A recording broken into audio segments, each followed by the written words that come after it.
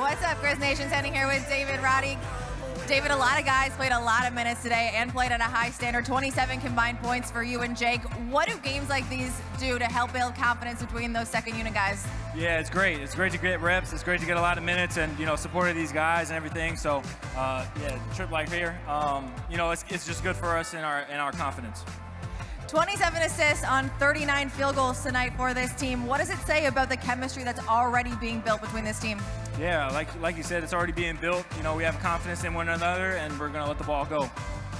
Easy as that. You guys head out now to end the preseason with 3 games on the road. What can you bring to bring success to those games? Man, just high energy defense and just sharing the ball, playing Grizz basketball. All right, last but not least, the next time that you are in this arena will be the home opener on October 25th. What do you need from these fans over the next couple weeks? Man, we just need y'all energy. We need Memphis out in the city, man. Show out like you always do, and go Grizz. Thanks.